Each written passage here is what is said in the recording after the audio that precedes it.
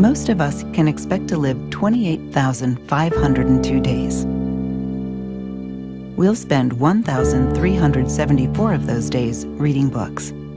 We'll spend another 1,259 days online. And we'll spend 8,250 precious days holding our children. 1,000 days. That's roughly how long you'll live once you're diagnosed with ALS.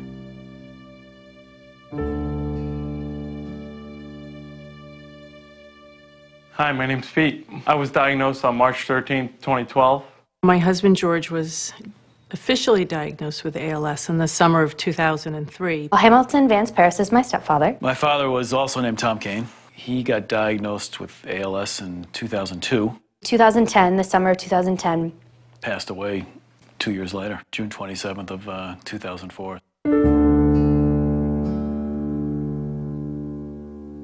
ALS is one of these diseases that for many people has a very insidious onset. I think it was the physical appearance was the most telling, first and foremost. You know, people can lose weight and still look healthy. There was something about his look that just didn't look healthy. He was moving around a little bit slower.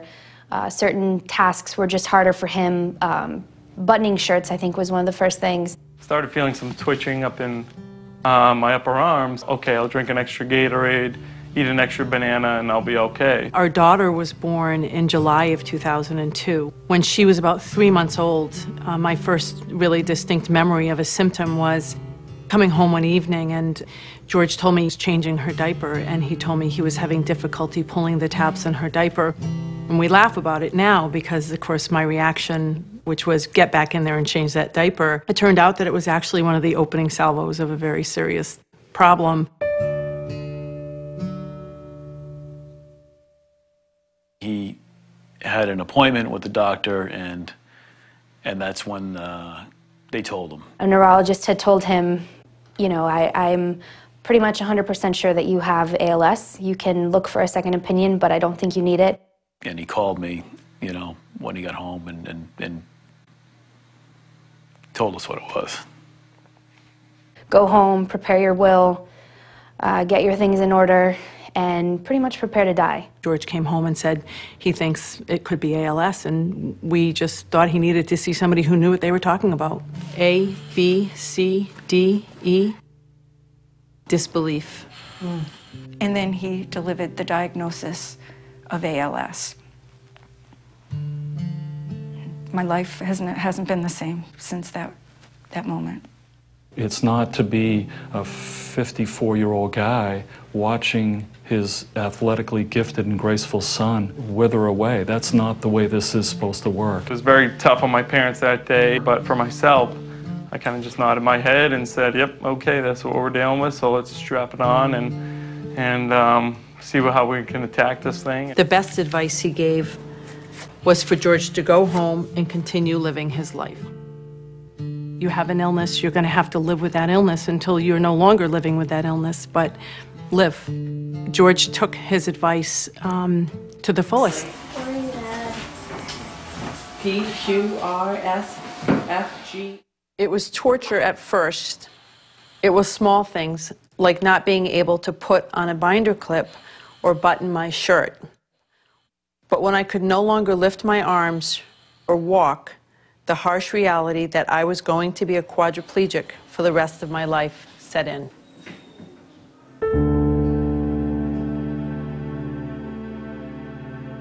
What I thought I knew was that this was an old person's disease. What I know now is that it affects a lot of young people, everyone, every lifestyle.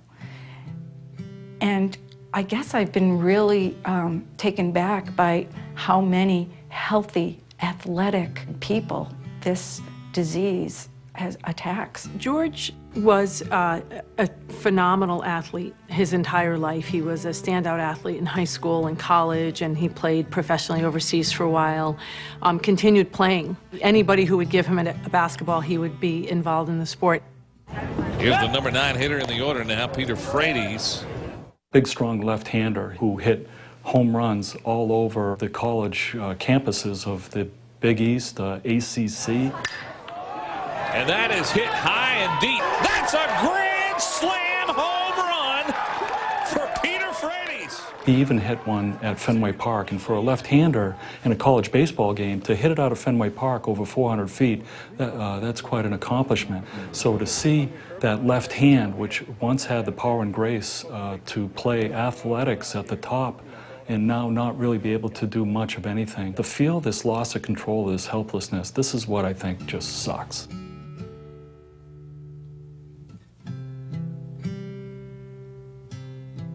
My dad was, you know, full of energy, full of life, full of fun, little guy. Always had the big greeting, would like to joke around, kid around. This was a guy when he was younger, starting married life, he was in the Knights of Columbus and dressing up as, you know, Mae West and singing. He liked the spotlight.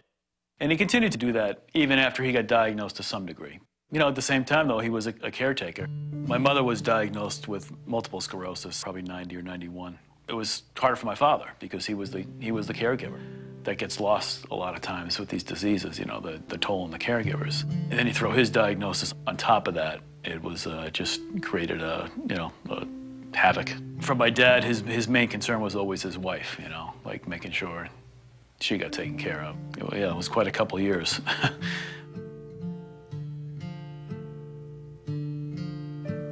Vance is a true Southern man, through and through, Alabama born and bred. He became a father figure to me and just really was a great dad. He's my hero, to be perfectly honest. I was my mom's only child, and she raised me as a single mom for a good amount of time. And now she has Vance to support as well. Has to bathe him, clothe him. It's just like having an infant, but he's a 53-year-old big guy.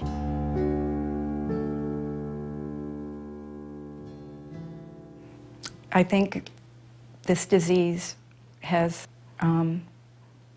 brought out the best in my son in some ways. He's always been an inspiration, and how he is handling this diagnosis makes me as proud a mother as I've ever been. It's kind of like the new normal, and I'm getting comfortable with it, and you know, kind of looking forward to, you know, a lot of these things that I've wanted to do, and creating awareness for ALS is, you know, kind of my main focus. It's 2012, it's not 1939 when Lou Gehrig made his final speech there at Yankee Stadium.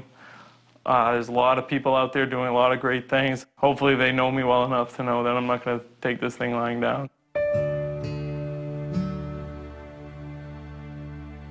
A lot of people don't know that much about ALS because it is considered an orphan disease. There isn't a great deal of the population at any time that is living with it because typically people are dying from it. Unfortunately, these days it's about numbers. It doesn't get the attention that some of the other causes do.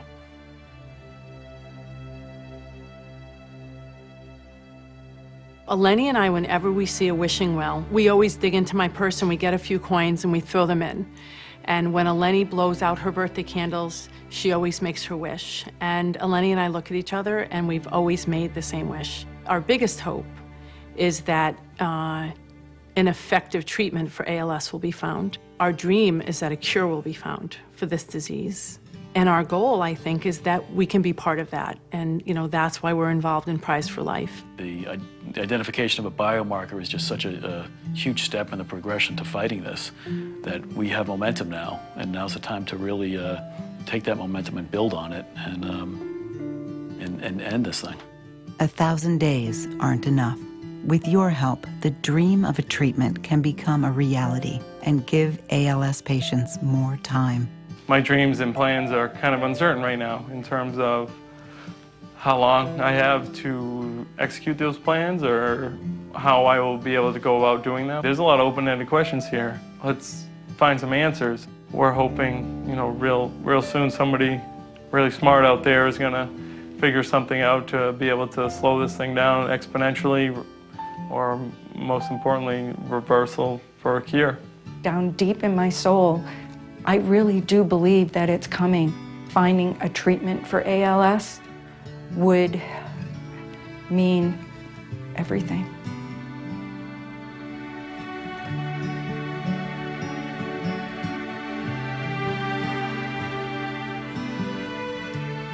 Please donate to Prize for Life. The next ALS breakthrough could be yours.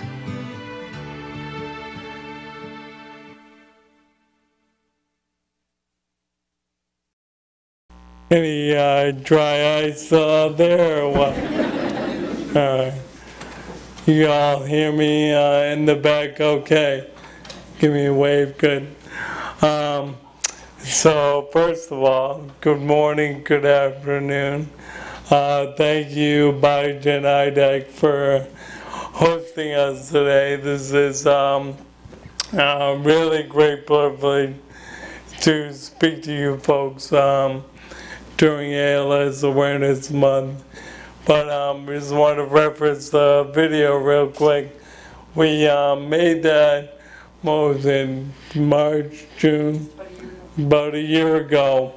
We were part of that for the Prize for Life Gala that we had last year. And those are some of the folks that are involved with Prize for Life. And Cynthia and George, as you saw, a big, strong basketball player who's now bedridden and forced to live his life through a respirator and a wheelchair. And I think you heard myself speak a little more clearly. Maybe my face was a little fuller, but you know, it's over a year ago now that we made that that video, and we're still out there every day trying to make some changes. So I figured I'd go into my story a little bit, and then you continue to speak about what you folks do every day. And I just want to make sure I thank you for doing what you do, because not all of you may have someone directly affected with ALS in your life, but I admire the fact greatly that you go to work every day and work on something that may not affect you directly. I think that's tremendous, and from the bottom of my heart and my family's, I can't thank you enough. So let's rewind here a few years back.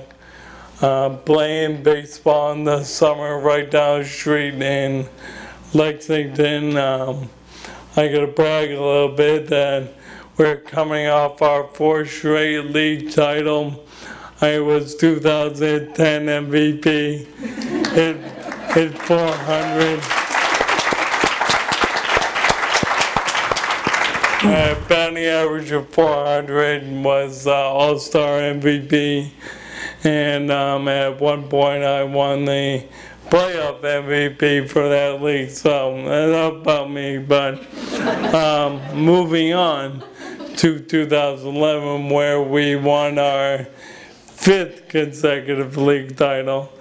And but yet I remember I was having a little difficulty at the plate, where not as difficult as when I faced this young man in the front row back in 2006. But I remember I always got up work looking like this, in my suit, pulled up to the ballpark, got right into my uniform, and if we were at a away game, I always bat a leadoff. So literally within sometimes battling the traffic, you guys know through Cambridge, it can be brutal. So I get there and literally walk in the batter's box and go hit. But I found that my 400 batting average was now in the 270s, which if you're in the big leagues, you can make a lot of money doing that, but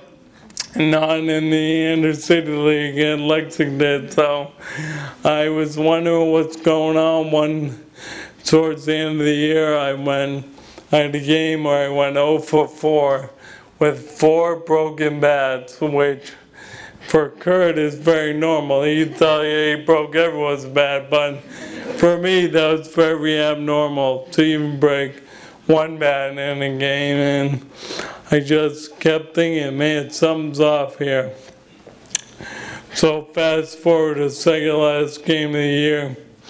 There's a kid from UMass throwing, and he's bringing about 90, and you know, and I saw mostly fastball, so 90 was no big deal for me at that time. But I remember I just couldn't catch up to the fastball, and I was really frustrated. I struck out, I ground out, and it was since I was always one of the best players in the league, I could hear the other bench kind of taunting me and saying, yeah, we finally got him, look at him, you know, he is human. And I'm, during the second to last inning, I got a check swing fastball in, and as a left-hander, I check swung, the ball rode in, hit me in the wrist. And I remember it's actually a friend of mine took a picture right at that moment when I was shaking my wrist. It's on Facebook. It's kind of wild to see that that's the moment in time where my life changed forever. Because after that, we ended up winning the next game and celebrating, but I remember my wrist wasn't getting better, it hurt, it was weak. So as a traveling salesman, I used to try to, if I had appointments all day in Hartford, Connecticut, I try to leave my apartment in Southie by probably 6 a.m. to get there by 8, have appointments all day, get home. I remember I started to take naps on 84 West on the rest area. I'd be lucky if I got out of my apartment by 11 a.m.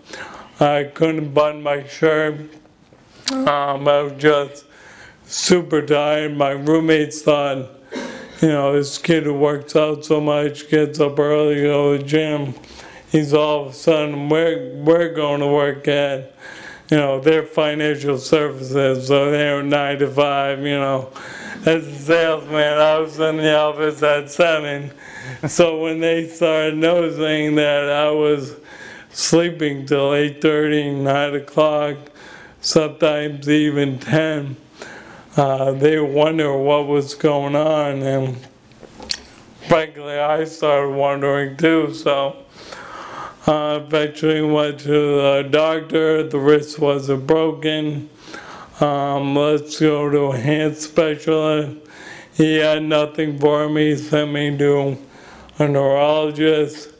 He didn't have much, so he sent me to a neuromuscular doctor at Beth Israel.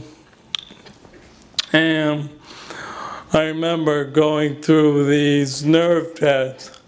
Test is called an EMG, and we did it on the left arm first because that's what was affected. And EMG consists, for those of you who don't know, shocking the nerves with electricity to see if the path is open or closed. And then the second part of the test is to use a small needle with a microphone on the end to listen to your muscle fibers. So they stick the needle in anywhere from your bicep, your calf, your thigh, the back of your neck.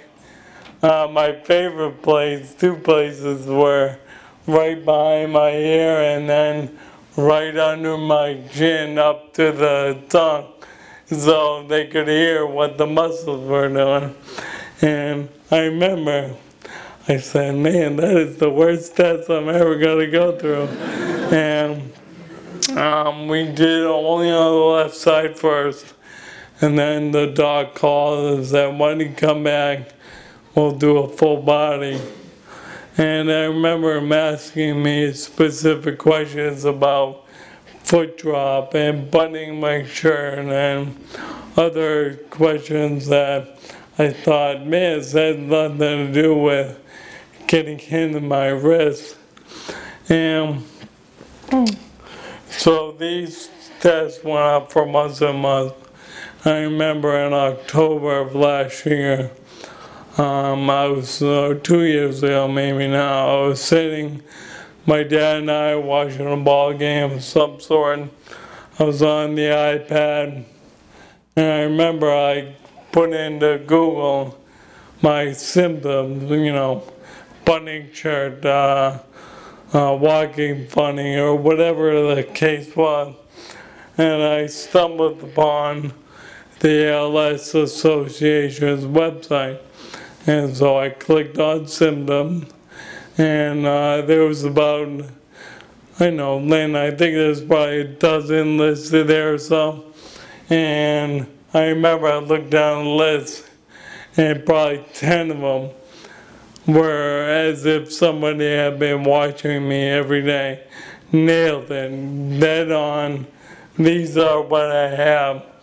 So I had a mini freak out moment right there and thought, oh boy, you know, this could be serious. But I let the medical process take over, and months later it turned out my suspicions were confirmed and I had ALS. And I remember when the Dr. Stuart Ruck over at Bethesda, a wonderful, wonderful man, he gave me and my folks the news. I remember I thought, you know, I kind of what I said in the video, okay, this is what I thought, no big deal, let's get our work boots on and let's try to figure this thing out. But the hardest thing for me was not me getting the news, but being my parents, my now fiance Julie,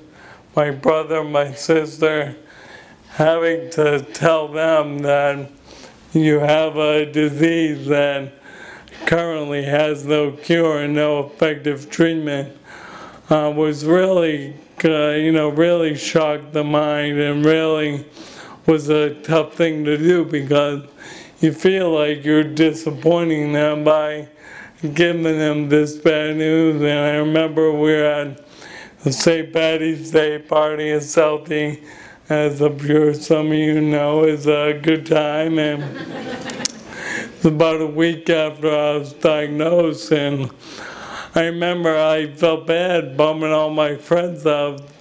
You know, we're drinking beer, hanging out, and oh, by the way, this Lou Gehrig thing, and I just remember seeing the emotion and the blood draw out of their face, and for, as you saw in the video, at one point I was a big strong guy, and for this to take its toll like it is, you know, it's not the most fun in the world, but it's something we deal with, and it's something that I know the man upstairs has given me a plan. And it was really weird that when I was told, I knew that as a group benefit salesman, I wasn't living up to my full potential. I knew I could have been a better salesman. I could have, you know, been a president of a company. I knew I could have done something great, but whatever I was doing, it wasn't fulfilling. It wasn't where I knew I needed to be. I knew that my gifts were not being used. And once I was diagnosed, it clicked. I said, this is it. This is my calling. This is what I've been put here to do. And ever since, this is what we've been up to, raising awareness and trying to let people know that though only 30,000 people are currently living in the United States with ALS, our numbers would be astronomical if we had an effective treatment, if we had something to slow down, the effects of this disease. If we can look at the facts, you know, you ask around your family and friends, I guarantee either someone you know or someone, one person away from you, either has been affected or has ALS. And the reason why we don't have the numbers of the HIV, the cancer, or MS is because we're not around long enough to make a stink and to let people know that, hey, we're here and we need treatment and we need a cure. I told George, who I met a few minutes before coming here, wonderful man that you guys get to work for. I'm so pleased I got to meet him. And I told him, I said, George, I'll be thrilled to wake up every day with Lou Gehrig's chronic illness. I told him, I said, you know, if one day I'm walking around and I say to my wife or my friends, oh man, my ALS is acted up again, hold on, let me take my pill. I'll be perfectly happy with that.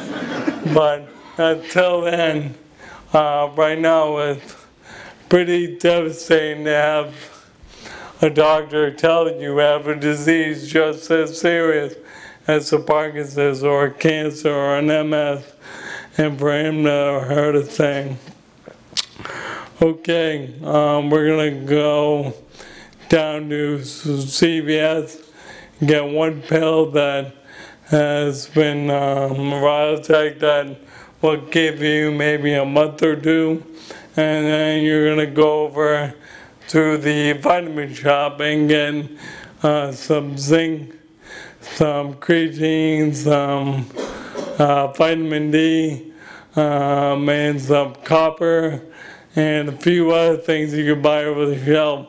And that's what you're going to take to try to treat this incurable disease. Talk about going to a gunfight with not even a knife, maybe with a plastic spork or something. So it seems like ALS has the upper hand right now. But finally, long story short, what I wanted to get to today is to talk about you all and your organization. I was part of the DEC study, and though a lot of you, especially around here, when you hear the word DEC, I see a lot of heads going down, a lot of eyes looking around. But I was out of view like that. I was so honored and pleased to be part of it and to know that there's people out there who don't even know me, don't know my family, don't know anyone they are, work all day on something to try to help me. And though the data says this and the data says that, just knowing that there's a massive organization out there working diligently every day to come up with something to help me and others like me is so admirable, and I thank you, because I think it's so great. So, from a patient who is stricken with this illness, I wanted to make sure I was here today telling you that your work is not, it's not a regular 9 to 5 like my joker buddies who go to the bank or the sales desk every day. This is serious work that you're doing that we truly appreciate, and we're so honored that you help us out in any way, whether it's you're the chief scientist, or you're the marketing person, or you're someone who gets coffee, or you're someone who drives someone around. Whatever you do to help us, I truly thank you. And I'm so honored that you had us here today. And Wendy, I hope I didn't go too long. Great. Well, thank you again, everyone. Have a great day. Thank you, dear.